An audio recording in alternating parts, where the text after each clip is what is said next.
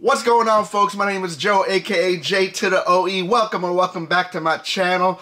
It's been an interesting year as far as game pickups go. I'm trying to be at a low buy, and so I'm only buying games that have been really good deals or games that I've been really looking for, and I still try not to pay too up for it, if you know what I mean. Before we get started, please hit that like and subscribe button. So, I mostly collect Switch games, but I do still have quite a list of other games to get for other systems. I have it right here in my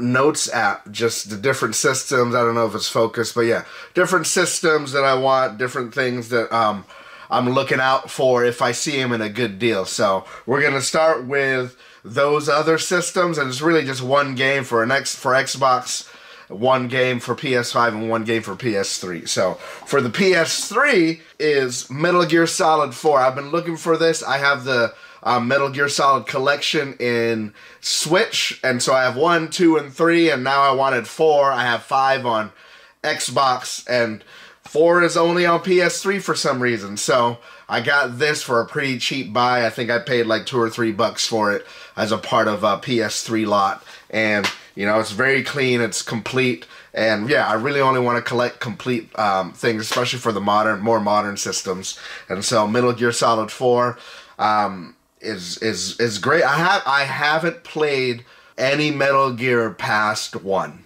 And so right now I'm finally playing through Metal Gear Solid 2. I'm in the middle of that.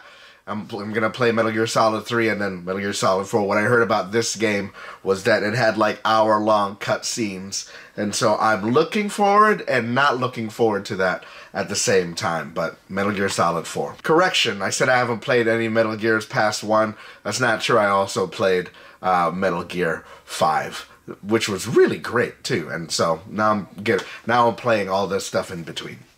The next game I got for the PS5 is Kena Bridge of the Spirits. I got this for the PS4 a long time ago, but I never ended up opening it. And then when the PS5 came out and then the Kena version of PS5 came out, I figured I'll just wait.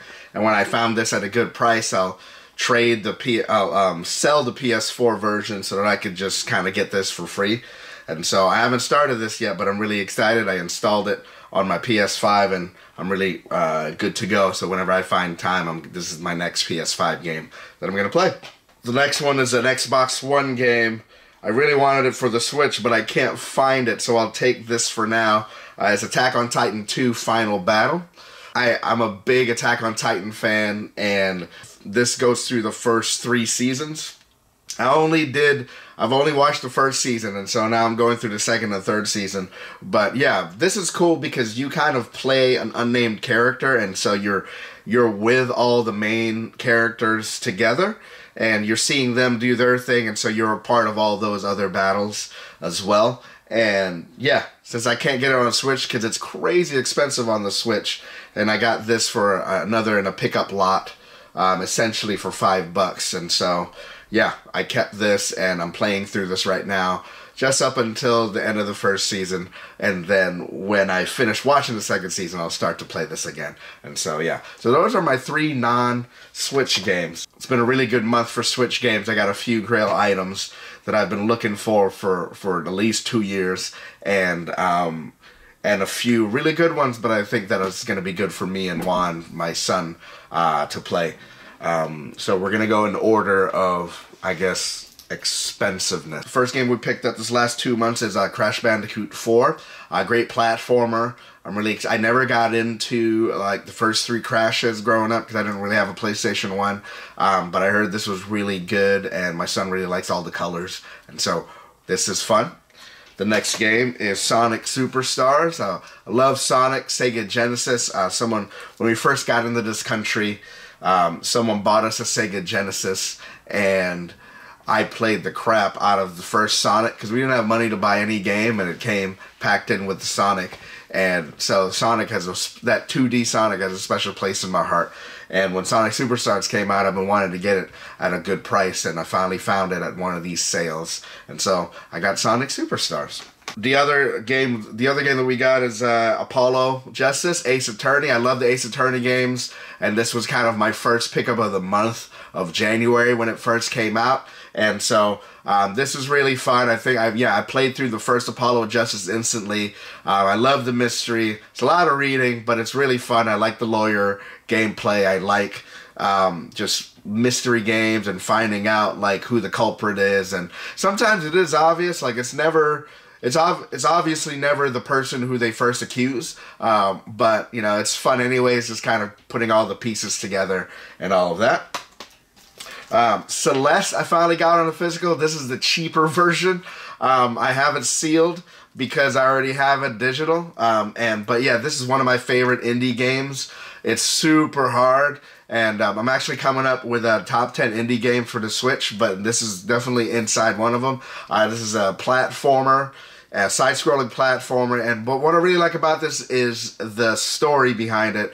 It's kind of the mental health battle that Celeste is going through, and you're going through the story of climbing up the mountain and finally realizing kind of the greatest enemy is yourself and trying to overcome that. It's really deep, especially for a video game, but I really enjoyed the story. The only way I beat it was through the easy mode, but you know, well. But I still enjoyed the story, and I was really happy to be able to find a cheaper version on physical as well. The next one I really enjoyed on digital again, and so I wanted to get it on physical, is Gris. It's another side-scrolling platformer, and I paid up a little bit on this, but it was a really nice copy, and I just wanted it. And yeah, Gris is beautiful. It's hand-drawn. It's Devolver. Another one of my favorite indie games on it, and I really like the concept of showing, not telling, and this shows you the story rather than tells you what's going on. And I really think that's a beautiful part of Gris and a beautiful part of the story in this. Another one, man, I found on retail on eBay. There is this guy selling this on eBay, kind of sticking it to the resellers, and I finally found one for 30 bucks, which is great, was Castle Crashers. Castle Crashers was an old Xbox Live arcade game that, you know, kind of got lost in time, and then the Switch finally came out with it, and then Behemoth, the publishers, came out with like a limited run of copies, and they're slowly churning them out as they go, but right now this is going for like $100, $200 on eBay, and somebody on eBay was selling them for 30, and yeah, it sells out in like 10 minutes, but I was lucky enough to get that notification and then find one. This is a multiplayer game up to 4 players, and this is really fun. It's a fun couch co-op. The animation is kind of quirky. It's kind of fun. And yeah, I was really happy to kind of be a little bit nostalgic. And also the online on this thing is really great too.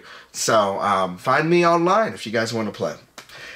This is my last pickup of the year so far, January and February, and this one I've been looking for years. Ever since I started collecting in 2019, I decided I wanted to find this physical. I refused to buy it digitally because I'm like, man, I